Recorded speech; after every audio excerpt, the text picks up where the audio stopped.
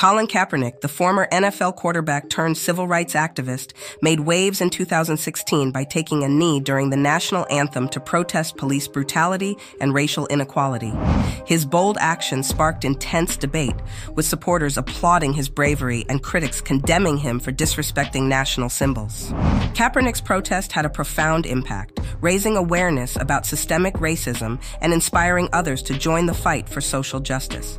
However, it came at a cost. He faced backlash and ultimately lost his NFL career. Through his foundation, Know Your Rights Camp, he continues to empower youth and advocate for change. The reason these guys are kneeling, the reason we're locking arms is to bring people together, to make people aware that this is not right. When there's significant change, and I feel like that flag represents what it's supposed to represent, and this country is representing people the way that it's supposed to, I'll stand.